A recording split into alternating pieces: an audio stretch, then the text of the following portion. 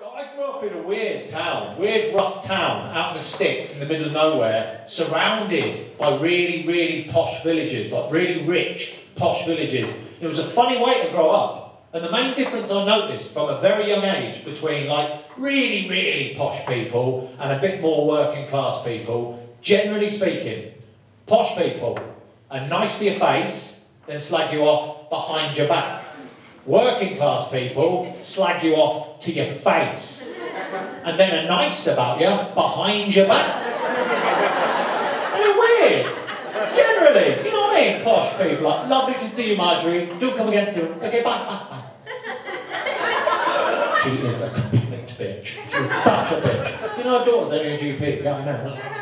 Working class people are more sort of, mate, what are you wearing? You're not going out like that, are you dick? Where'd you get your hair cut? Nobody even wearing a girlfriend, you fucking loser. Go to the bar and get the drink, you prick. Go on, off you go. Go on.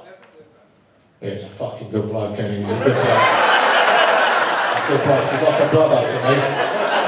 I'd lie down in traffic and take a bullet for him. Take a bullet. If you forgot something, you fit fuck, you would, mate. You're fit, that's why you're an idiot. Go on, off you go. I'm telling you, I want to have a bad word said against him.